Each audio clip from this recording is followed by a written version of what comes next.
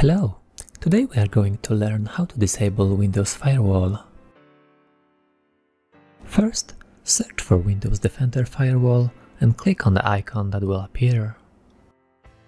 On a new window, go to your left and select option Turn Windows Defender Firewall on or off.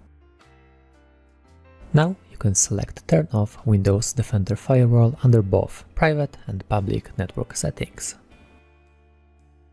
After a short moment, you will get a Windows notification confirming that Firewall has been turned off. You can of course go back to the settings and turn on Firewall back on any time. Congratulations, you now know how to disable Windows Firewall.